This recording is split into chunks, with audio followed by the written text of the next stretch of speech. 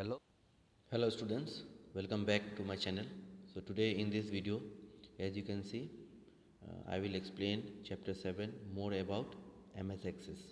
So Microsoft Access, and in this video I will explain you practically. So let's see the computer screen. Now as you can see, you can go directly to this option here. So you can click this, or you can go to the all program option. So you can go to all programs, then you find out Microsoft Office, as you can see here, and then click on the Office Access 2007. So this option you will click. So as you click this,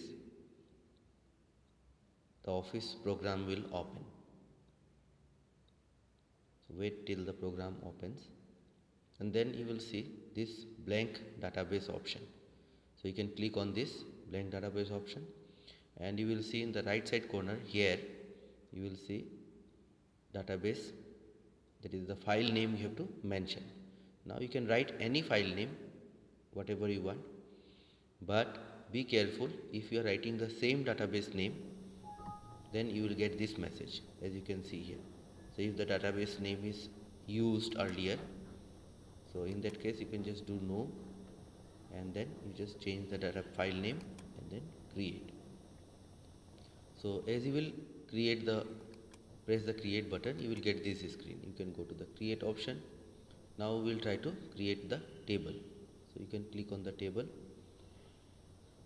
Then here you have to decide what you want to write, what are the contents, or what database you want to make. So I will just make a database of student details. Okay, so here I am writing the name Amit, and then I am writing the class. Then you can write here the section, roll number, whatever you want. Okay, so roll number here, and then we have section. So in this way we can mention this is the detail of first. So in this way you can go on inserting as many as detail you want. Okay, so I'll just show you with 2 or 3 details. Okay, I'll just write this second detail. I'm just taking the names. Write in this way.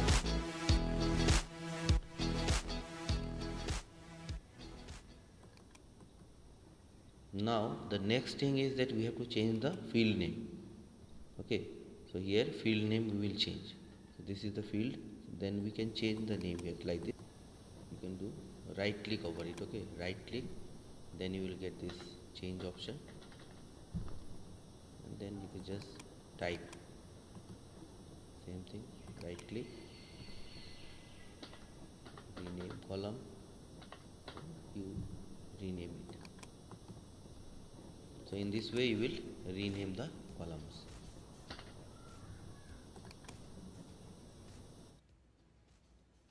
And then you will click this button, okay, close button, and then you will press the yes to save it. Okay, to save it you have to press the close button there, and then you just write the table name, whatever table name you want to give, giving student, and then click on the OK button.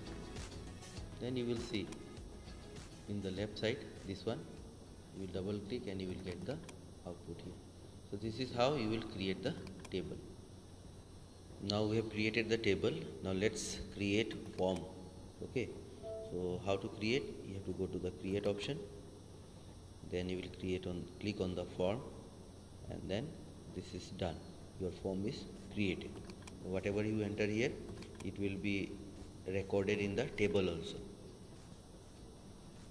So you can do entries here, and to save it you have to click this close button. So click on the close button, you will get this option. Do you want to save? You do yes, and then write, give the form name, click OK. Now you can do double click to open the form, and here you can click to do next. Okay, so there options are there below, buttons are there, you can click. So in this way you can create the form, and if you do any entry here, so you can see these entries will be saved in the table also. So in this way, after doing the entry, you can press the close button, and then you can do double click and see in the table, or you can double click and open the form also.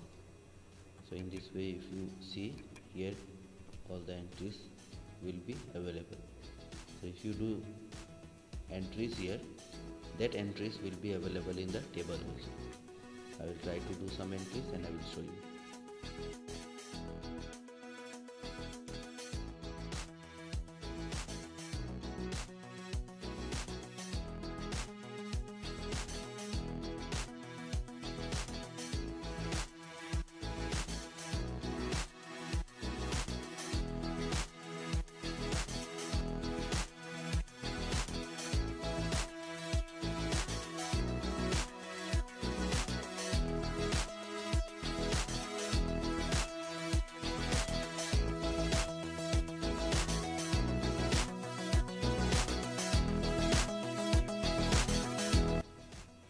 Now let us see the table. Now this is the table which I have done after the entry.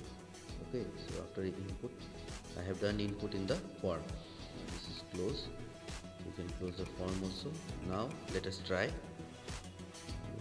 So you can see here, this is the form and table in the left side. Now we'll try to create report. So what you have to do, you just click on this report option. So as you will click on this, you will see your report is ready. So in this way, if data are there in the left side, right side, you can drag. Next you can go to this close button, and when you click this option you will get, do you want to save your report? You do yes, and then write whatever name you want to give to your report. So I am giving student report, click OK. So you will see here in the left side your student report file is created. Now we will try to create report using report wizard. Okay, so in your book also it is given, so we will try. You see the steps here. After selecting, okay, after selecting the report wizard, here we will select the table queries or table fields. Okay, so that is the first option you can see in your book. So we will select the required fields. After selecting, we will click on next. Then this is grouping. Okay, so here we can group our field. Okay, so whatever field we have, we can do grouping. So if not required, if you don't want, you can press directly to the next option.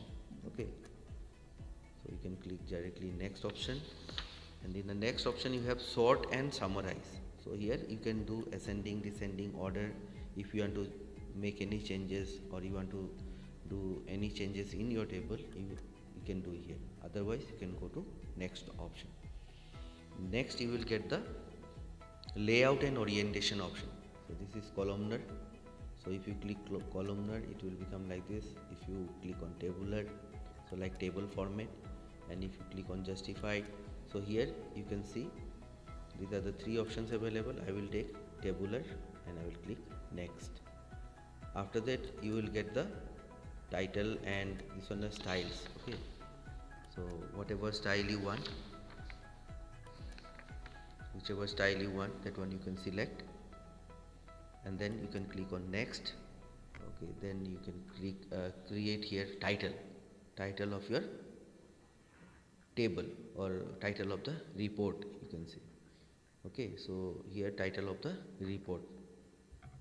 So after clicking on the title of the report, you can go to the finish option, and you can see. So this is the final output of your report.